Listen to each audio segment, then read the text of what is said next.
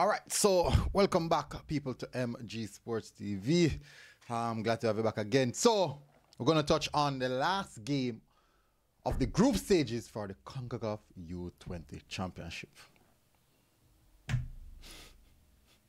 Tough, but the work carry on, the work goes on, you know. We know it's tough, but the players have to go out there and showcase that, you know.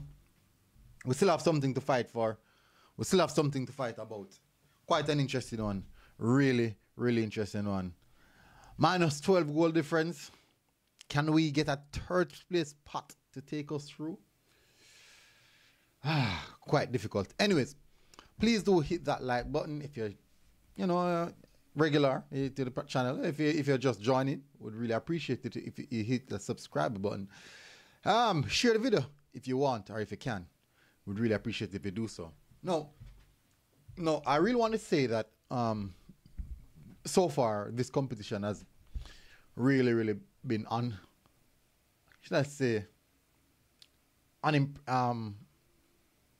been unimpressed. I've been unimpressed with this, with what I've been seeing so far. But the coach is speaking that there's improvement. Maybe the improvement that we saw was basically the quality of the team. So we're not playing against a USA, we play against a Costa Rica. USA probably technically USA is ahead of Costa Rica, so the level would have to drop. So basically, we put out the same effort like we did versus USA. It's just that Costa Rica is not as good as USA. But that USA game, they really ripped us apart. Then I watched the Costa Rica game, and I have to say that we actually look a little bit better. As I said, the quality factor can come into play there. But I do believe that there's a lot of work for us to do. This game now versus Cuba. Cuba hasn't won any game as yet. And we can't be the first case of a win. we can't allow that. I don't think we should really allow that we are their first win. They lost to USA. They drew with Costa Rica.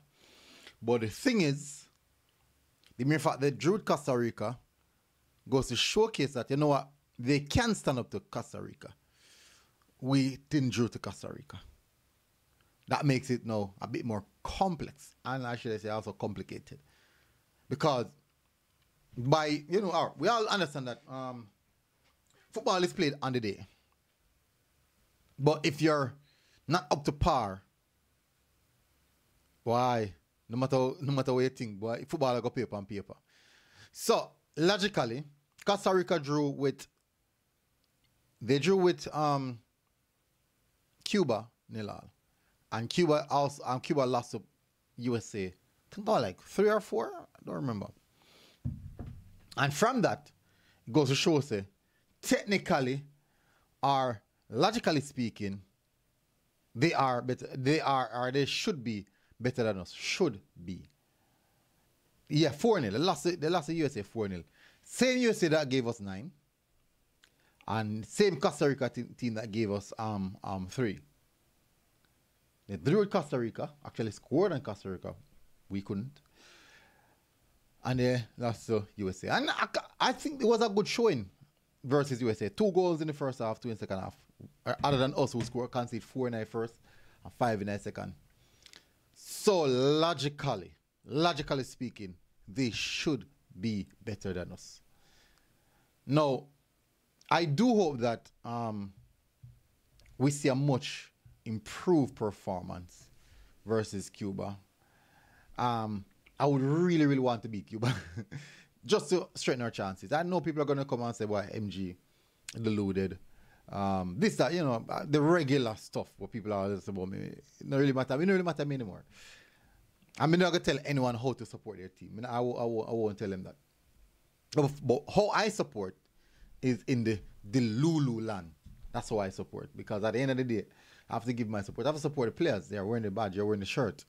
And they're out there playing hard. Even if you deem them not good enough or what, they're still out there representing.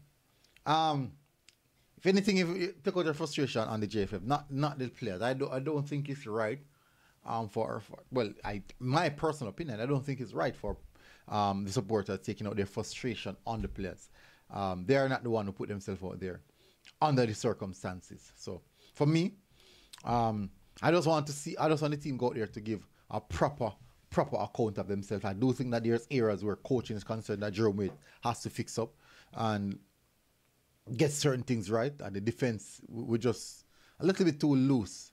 Even though the goals will concede, one, probably can't say a goalkeeper error. The next one, brilliant cross, brilliant finish. I know the first one scored on a penalty. But they did get quite a few opportunities, and Joshua Grant had to turn up really, really big to keep us into the game.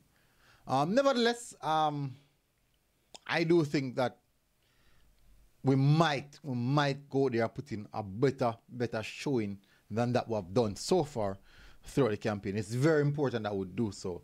We'll have to drop a socks. At some point in time, we'll have to drop a socks. If I'm being honest, I'm unsure we're going to win this game. I think we might draw the game based on the fact that it's not clearly evident that we are the fourth best team in the group. But if we finish with a win, it would put us in third. And maybe that could be a false sense of security as well. It could be. But I'm really hopeful still. I'm very hopeful that we can do something. If I should go into our starting lineup, I think that the starting lineup we see the other day will be quite similar.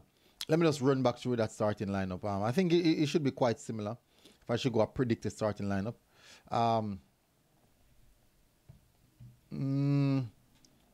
So the starting lineup is technically, I think something of a 4-3-3 would I use. Ian Zurich in the left back, Javin Williams and Bolt Bar to centre back, Granger right back.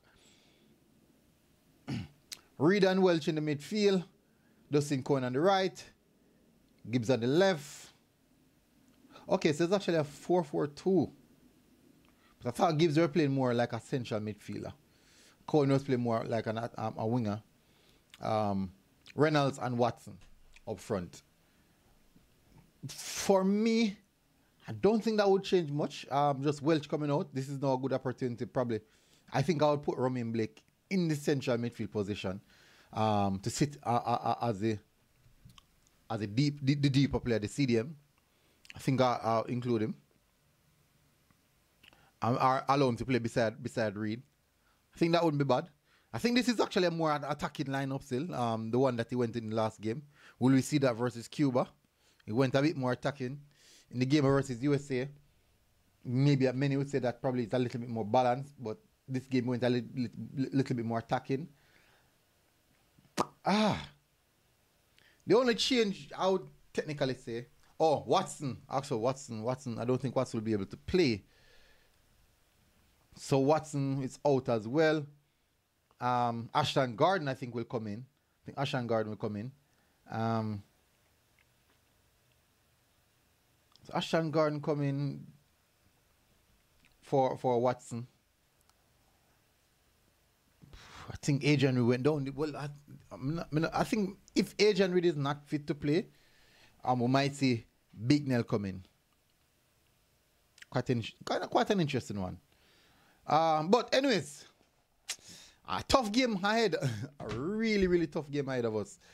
It will be really, really interesting to see if the team can come out and put out a performance. Something that I would say represent themselves well. It will be really, really interesting to see that.